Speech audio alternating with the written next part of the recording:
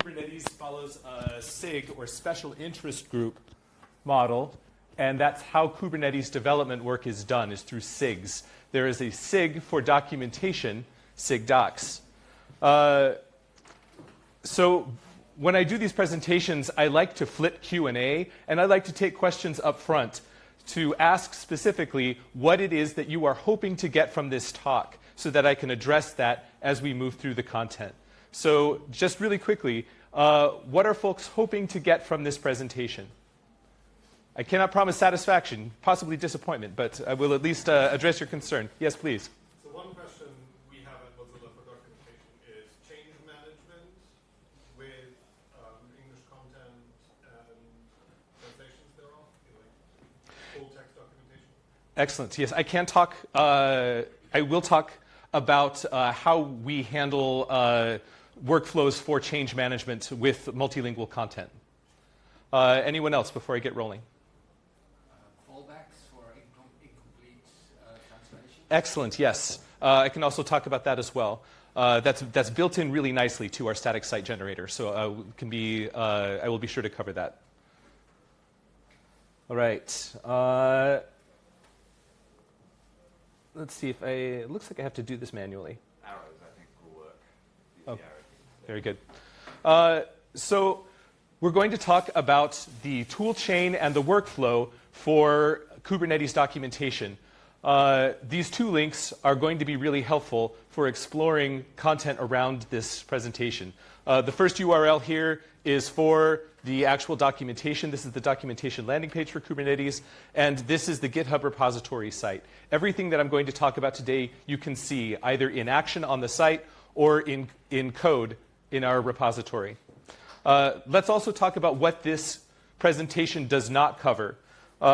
This is not about Kubernetes functionality. If you came here hoping to learn more about Kubernetes, sorry. That is a much different and much deeper set of talks. This is also not a presentation about how to localize documentation. From a tooling perspective, we're concerned about the output of the localization process. So we're not going to talk so much about how to localize documentation as we're going to talk about what to do with the finished product. So I'm happy to say today that Kubernetes docs natively support multilingual content. This is amazing. This represents the ability to host multilingual content for Kubernetes docs, represents a huge technical pivot in less than a year. And it would have taken us even less time than that, but we made a lot of mistakes along the way. And I'm going to share some of those, hopefully, so you can avoid them if you're considering hosting multilingual content. When we first opened Kubernetes documentation for multilingual content, we were simply not prepared for what that actually meant. None of the SIG chairs, none of our approvers had ever done an internationalization project before. We were all novices. So we were all inventing things, guessing at things, making huge mistakes. When we first opened the content for multilingual, when we first opened the site for multilingual content, our workflow was not scalable. We were suddenly flooded by a significantly greater number of pull requests for multilingual content, and it was full of Chinese content. None of us are fluent in Chinese. So we were receiving requests to approve PRs that we could not read. And as you can guess, requiring fluency for all reviewers across all languages supported is not a scalable solution for reviewing pull requests. So that was not scalable. Our tooling was incredibly fragile. We responded to the overload of pull requests. We said, we can't possibly deal with this. We'd better put all of the different languages, each language in its own repository. But we didn't create those new repositories by forking the existing one, which made upstream contributions impossible. So we did that wrong. And of course, that solution, creating different repos, one language per repo, that means repo maintenance costs also scale. They go up and with fewer resources, with the same number of people to maintain those repositories. So that didn't scale well.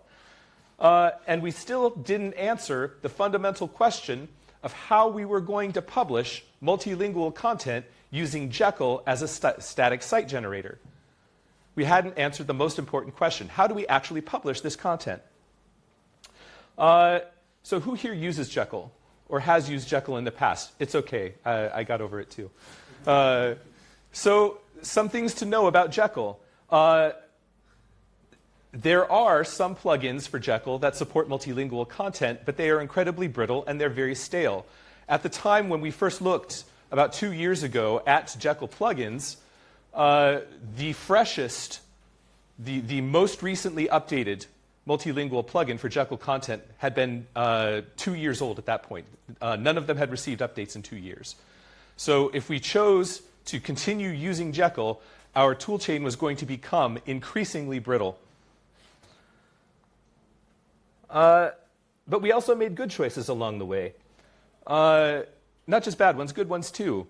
So as we looked at the increasing technical debt associated with trying to flog Jekyll into doing what we wanted it to do, we decided simply to change our static site generator. So we changed from Jekyll to Hugo. And Hugo is great for multilingual content. It's not perfect, but it's great.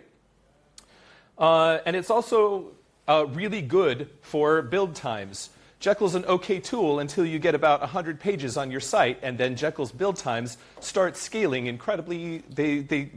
The build times for Jekyll start going up a lot. Hugo's great for build times as well. So we resolved some pretty significant pieces of technical debt by changing our static site generators. That was one of the better decisions that we made. And we also solved for the pieces of process fragility, where we were trying to do too many complex technical things with too many people, with multiple repos, trying to juggle all of that. Instead, we were able to consolidate all multilingual content into our single existing repo, and we were able to integrate, we were able to answer some of the pieces of how do we approve pull requests for languages that we don't read. We were able to address that with our CI. And specifically, we'll get to this more towards the end, but Kubernetes, the entire Kubernetes project, uses a custom CI called Prow. And Prow, of course, is in keeping with the nautical pilot theme of Kubernetes. But Prow is a custom CI that's based on some Chromium commands, if you are familiar with the Chromium project. Uses the concept of owners files specifically. And Prow let us solve two of the most difficult pieces of process for multilingual content. Specifically, it let us set subfolder level owner and review permissions for multilingual content. And that means that Chinese localizers were able to create, review, and approve Chinese content. No, not content for other languages, but very specifically Chinese content. Same for English, Japanese, Korean. So individual localization teams were able to review and approve their own. Oh, so sorry. The other problem with Google Docs. Good. We were able to use our CI to handle approval permissions and also some sorting and filtering pieces of the localization process that ended up being kind of thorny. We also made some good process choices. I would say that the best process choice that we made is when we went into this process, the chairs of SIG documentation thought, we have to solve this all ourselves. We ended up inviting the localization teams themselves to participate in our tooling challenges. And this may seem obvious to you, but it was not to us, at least not initially. So inviting the teams, the localization teams themselves, to participate in the tooling challenges made things much easier, because all of a sudden we had a broader and deeper pool of technical knowledge for how to solve these problems. And that openness, that willingness to treat localization teams not merely as stakeholders, but as equal collaborators, that made a huge difference. And I would say that that is our absolutely best choice. But we didn't stop making choices. We didn't make a choice once and then stop. We kept making them over time. So when we first started trying to figure out how to answer all of these questions, how to address all of these concerns, Prow had not yet been implemented, and Hugo was still in its relative infancy. So we didn't just make a choice once and then stop and consider that choice done.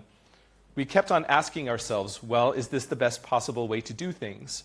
And that led over time to reconsidering and looking at better options as they evolved.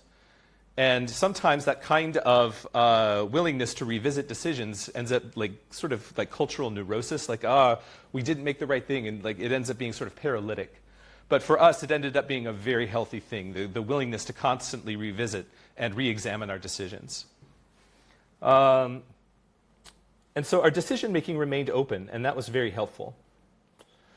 So the two most difficult pieces to solve in all of this were not the technical pieces. Funny enough, Hugo ended up being remarkably helpful for supporting native multilingual content.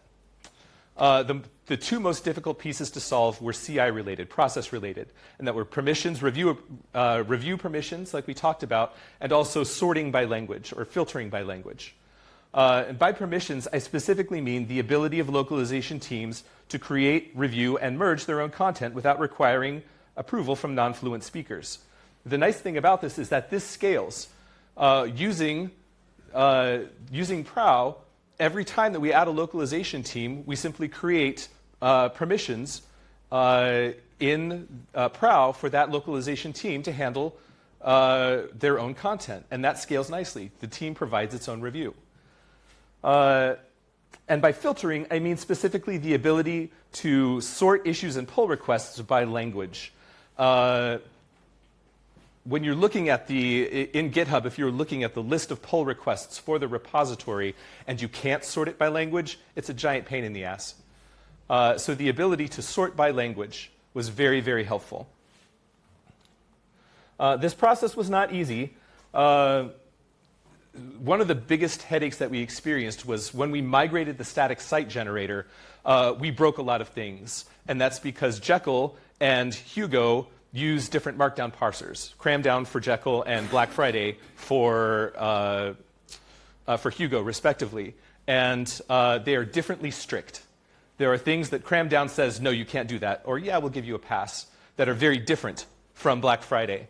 And so it was not only a matter of being differently strict, the parser being differently strict, but it also exposed some lazy habits. So some of the things that we should have been doing correctly all along came to light when they broke suddenly. So that was a difficult piece. I will also say that while we love Hugo, it is not perfect.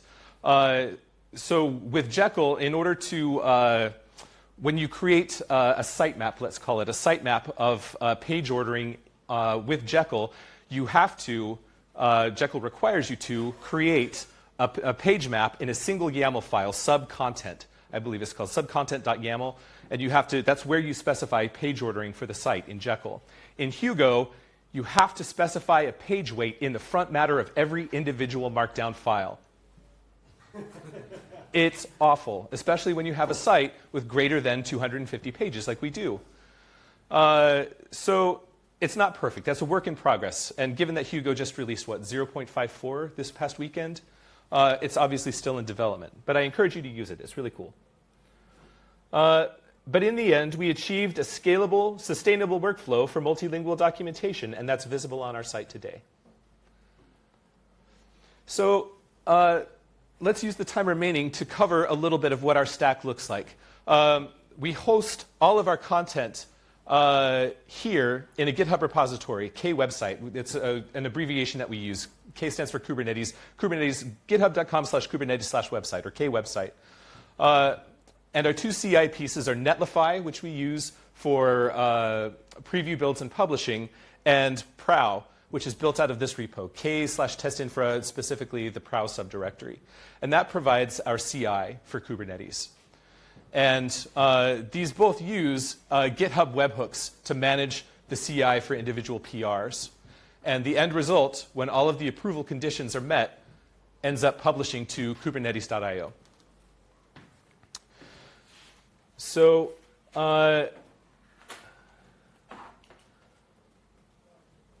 this is a very tiny snapshot of what our branching strategy looks like in Git. This is a very small piece of a much larger puzzle. So when you visit kubernetes.io and you go to the main landing page, you are seeing the master branch.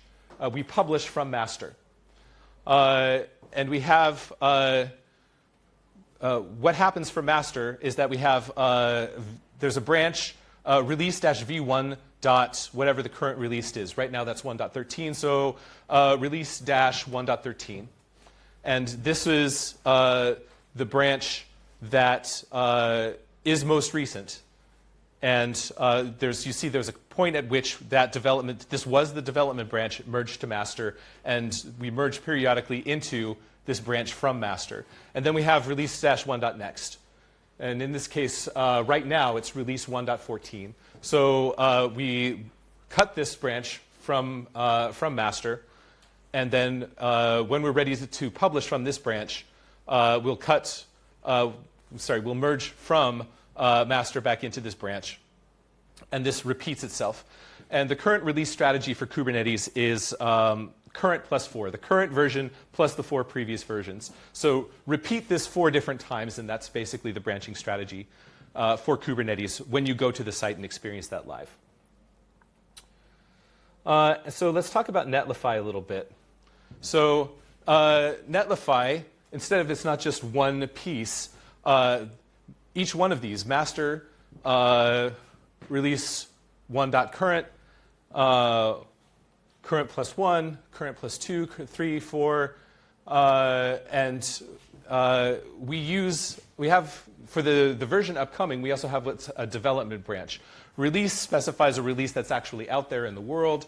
Dev specifies things that are coming up for the next branch. It's not yet visible or published on the website. So each one of these represents a Netlify deployment. So every time that you go to kubernetes.io and you switch, you use the version selector on the site to switch, you're actually not just switching a version, you're switching your deployment. You're switching which Netlify server that content's being published from. And for multilingual content specifically, our localization teams use a dev-1.version language. So for example, for Korean, the Korean team is really very strict and very scrupulous about their involvement. So it's dev-1.14.ko.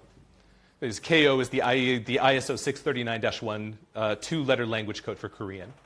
So each one of these teams has their own Netlify deployment so that they can get PR, the build previews for their own language. Let's see. OK, so this is, I mentioned the ability to set permissions. This is what that permission setting looks like in the repository. So you see here, this is the repository name, and this is the content path. Hugo uses content and then 2-letter code for every single language that you want to publish in internationalization. So English content is hosted in content/en. And this is the owner's file for English. And there are 3 things that I want to point out about this file. We have 2 permissions levels, and this is true for the Kubernetes project in general. We break people who can review PRs and people who can merge PRs into 2 separate groups, reviewers and approvers.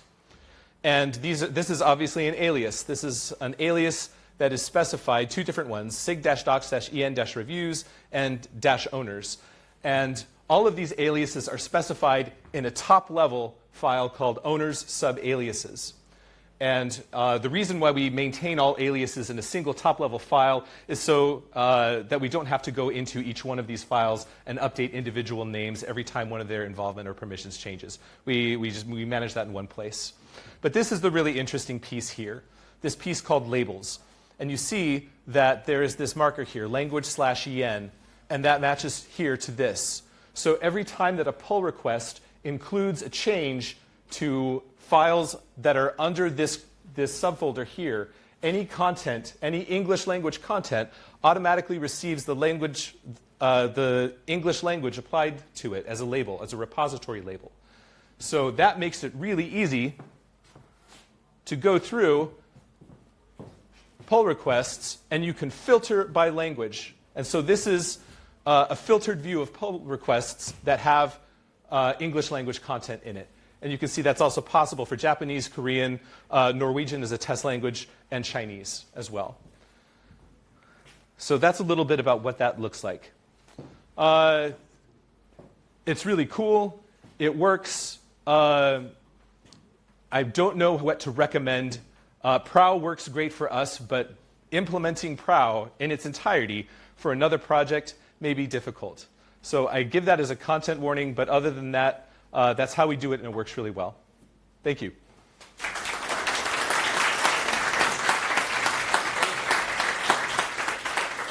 We have 3 minutes for questions. Yes? You'll make your slides available somewhere, right? They are already published on Penta, and they're available as a file attachment. Thank you. Yep. How do translators know which parts of original documentation has not been translated yet? That is an excellent question. They can, if it doesn't exist yet, if the file itself has not been translated, they can simply go into content / 2-letter, whatever it is, like say Korean as an example, content / KO, and they can look in the file, the subfolder tree, and see if that file exists yet as a file in the Korean subtree. If it doesn't exist yet, it hasn't been localized. And that's, so sir, to speak specifically to your question about how we handle fallbacks, it's possible in Hugo, in the config.toml file in the top level of the repository, to specify a fallback language. So we set English as the fallback language. So if content doesn't exist for that language, unless you specify a fallback, it'll 404. But we specify English as a fallback. So if they go to a page that has not yet been translated, it appears in English, and the version selector is nullified for that language for that page. Yes? Okay, this was clear when the whole file is missing, but what if somebody added 2 paragraphs to original? If you go to the Kubernetes homepage, and if you go to docs/contribute, we have a localization guide, and I know that I can't remember whether we've published it there or in the repo wiki, but there is a script that you can run that can say, has this content changed between versions? So there is, but for incomplete translation, if that file exists, that partial content will be published. There's nothing that will only publish, say, the paragraphs that have been completed. The entire file will be published, and it'll be mixed content. Great. Very useful. I'm actually in the middle of a big translation job myself, so it's very useful. Thank you very much. Absolutely, yeah. Thank you.